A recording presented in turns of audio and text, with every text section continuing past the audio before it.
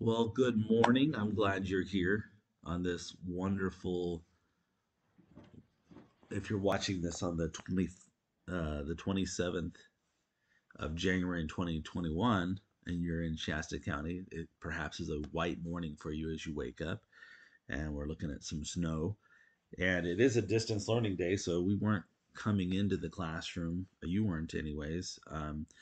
But if you have power and you're able to, there's a couple of things I want you to do today. And we're going to look at just question number one here. And we're also going to look at the math notes in this section. And then I have a Delta math assignment that I'm going to have you do. So let's take a look at this. It says read the math notes about similar polygons in this lesson, and then we'll come back to this problem. So let's go down there and look at. So two polygons are similar if a sequence of rigid transformations followed possibly by a dilation where you enlarge the shape or you reduce it in size, map one polygon onto another. So that's a definition there. It has to be true that there has to be a series of these rigid transformations that'll map one to the other and possibly scale it. So two similar polygons have parts that correspond or match up with each other. For example, if, so this is a conditional statement. We're saying if these two polygons that we see here are similar, we are not really at this point able to prove they are, but we're just told if they are, then the following things would be true. The first thing of which being is that vertex A and vertex B would match up. They would correspond to each other. So you can see that the A and the D are in the same location there. They correspond. Also, it's the case that B corresponds with E. So this vertex B goes with vertex E. And the last thing there is that vertex C goes with vertex F. So C goes with F. And the other thing that has to be true is not only do those vertices correspond with each other, but the sides correspond as well. Um, and you can see the sides that would go together. We would have like, the side, for example, that's in between A and B and D and E. Those sides correspond.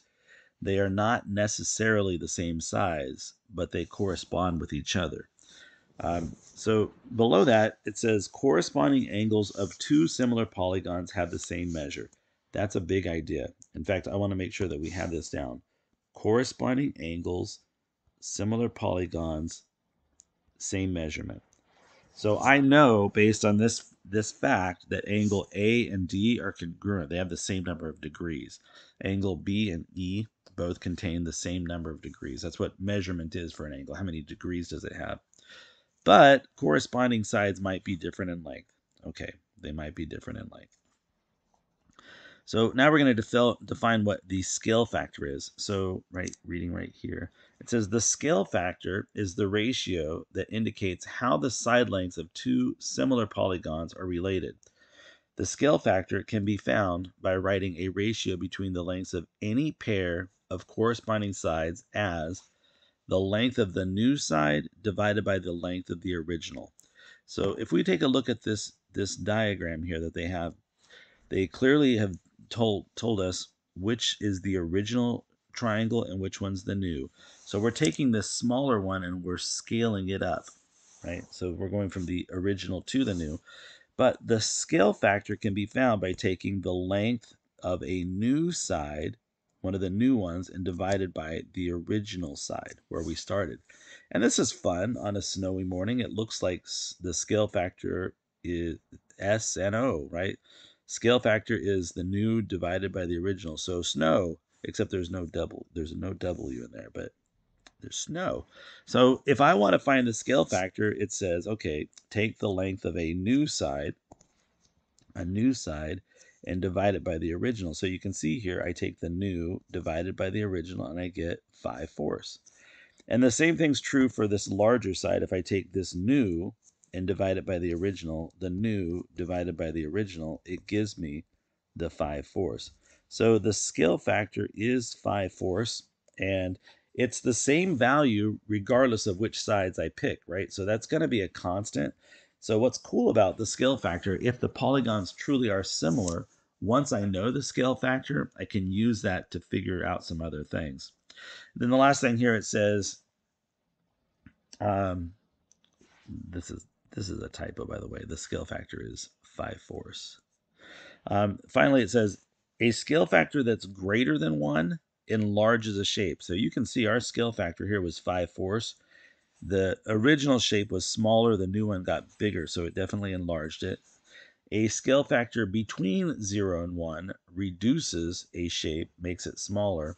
And then finally, a scale factor between two shapes, if it's equal to 1, then the two similar shapes are also congruent to each other. So we now have this definition of congruent polygons, right? Or congruent triangles, or any shape, right? Congruent, R-U-E-N-T, is similar with scale factor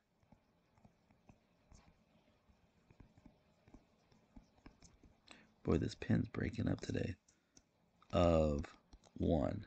Right, so if the scale factor is 1, right, when I did this, if I got a scale factor of 1, I would know that these are not only similar to each other, but they are congruent to each other.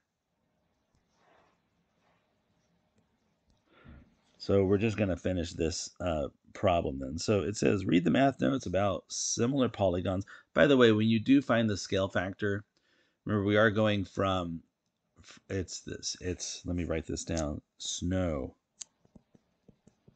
The scale factor is the new dimension divided by the original. So you can see right here, they're telling me the direction that this scaling is going.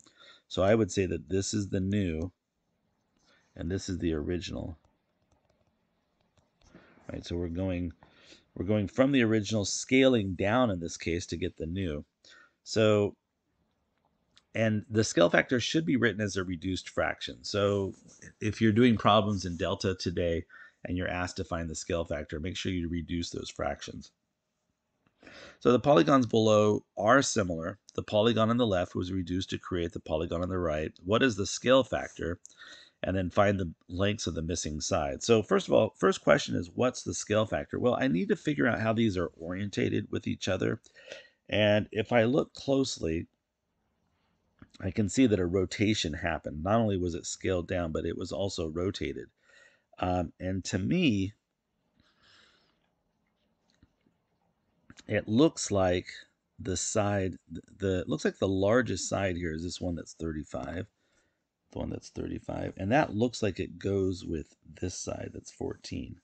So if I rotated this around, I could get it back in that alignment. So I can see that now. It would match those parts up. So the side that is 10 right here is going with this 25. This side that's labeled 25 over here is labeled Y on the smaller one. This side that is labeled Z on the large one is labeled, it's the one labeled 8 on the small one. And I'll leave the one that's X, I'll leave it just uncolored. It'll just be the black line. So I totally know what my scale factor is. No, I don't. But I'm going to figure out my scale factor. And to figure out the scale factor, I'm going to take one of the new dimensions that I know, which is actually this one that's 10, this new dimension, and divide it by the original. So the scale factor is the new 10 divided by the original 25. And both of those are divisible by 5. And if I reduce it, 10 divided by 5 is 2. And 25 divided by 5 is 5. So I have 2/5. That's so interesting whoops, sorry about that. That's 2/5. 2/5 is the scale factor. So again, now to figure out the missing sides, all I do is I take an original, multiply it by the scale factor, and I get the new. right? So I just take these things, multiply by the scale factor of 2/5, and I'll get the new. So if I wanted to figure out, for example, how big y is, I can see y is one of the sides that's the one that I labeled in green. So I just take the original dimension, right, where I'm at, 25. I multiply it by the scale factor. I'm going to scale that side. In this case, I'm going to scale it down because the scale factor is less than 1. So 25 times 2/5, well, 25 divided by 5 is 5, and 5 times 2 is 10. So this y has to be 10 units long. And it makes sense now that I look at it because this was 25 and this was 10. This is 25. It made this one 10. Beautiful.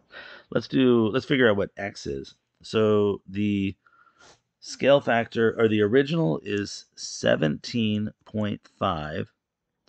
And I'm going to multiply that by 2/5 to get the longer one. Well, if I double 17, that's 34. And then if I double a half, that's another 1. So this is 35. So this ends up being 35. But I have to divide by 5, right? So 2 times, yes, times 1/5, I could say. So 17.5 times 2/5, I believe, is the number 7. So x, whoa, get back up here. So x is the number 7. So we figured out what x is, and we figured out what y is. X was 10, y is 7. The last one goes the other direction. I'm trying to find z, so I'm just going to say, hey, I want to find z, and I know my scale factor is 2/5. And when I solve for z, I'm going to get an answer of 8. So, oh no, I'm not going to get an answer of 8. Z times 2/5 should equal 8. So I need to solve that for z. And to me, the best way to solve for z here would be to take and multiply both sides by 5/2. So if I multiply this side by 5/2, it's going to give me just plain old z, correct?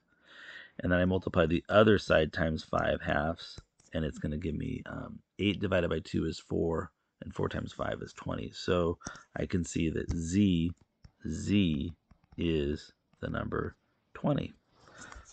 All right, that's going to be it. There is a small Delta Math assignment associated with these notes, the math notes, and then your notes on problem 1 here.